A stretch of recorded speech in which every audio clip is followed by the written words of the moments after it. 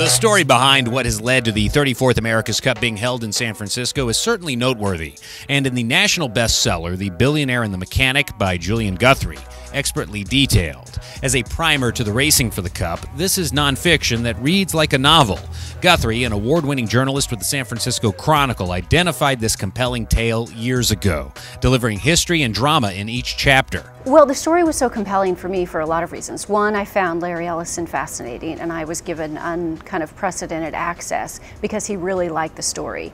I like underdog stories. People don't normally think of Larry Ellison as an underdog, and in this case, though, he very much was. Again, he loses twice, spends a lot of money, a lot of time. He can make the money back, he can't get the time back.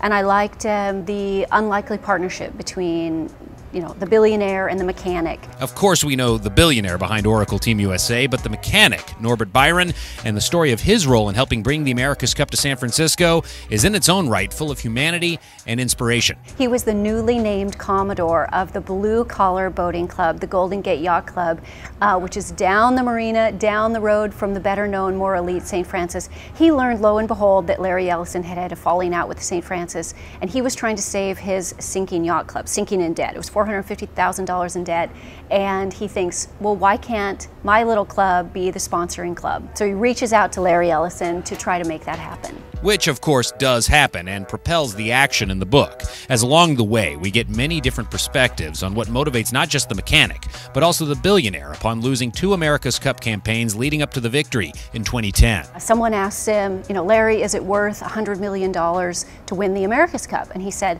I don't know. I've never won the America's Cup, but I can tell you it's not worth $100 million to lose the America's Cup.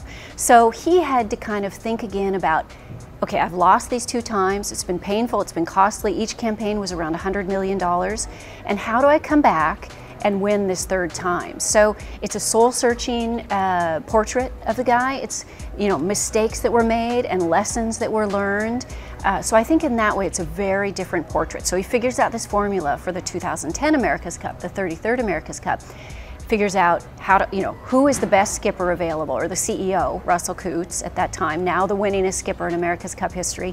Their first hire is Jimmy Spithill, who goes on to become the youngest skipper ever to win the America's Cup. And they designed this boat. One of my favorite parts of this book and this story is they designed this boat, this trimaran, USA 17. People talk about the boats today, the AC-72s, being crazy space age, flying machines. And they are different because they're hydrofoiling, obviously, but USA 17, the trimaran that won the America's Cup in 2010, was a boat the likes of which had never been seen. A boat that led the way to great triumph and the eventual decision to host the 34th America's Cup on the Bay.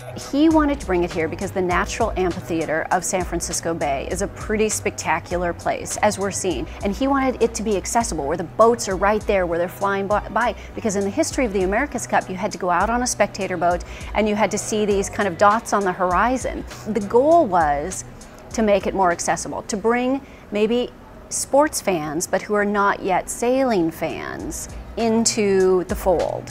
Which brings to mind the question, what's next for the America's Cup, and what's next for the story that's shared in this best-selling book? In terms of where it goes, well, it's been optioned for film, so people, I hope, will be able to see the feature film of my book. But I think that, the bigger question is, where does the America's Cup go from here? And, if Oracle defends, if Oracle holds the trophy, Team USA, then the question is, does it stay in San Francisco? Or does it go to Hawaii? Larry happens to own a certain island there.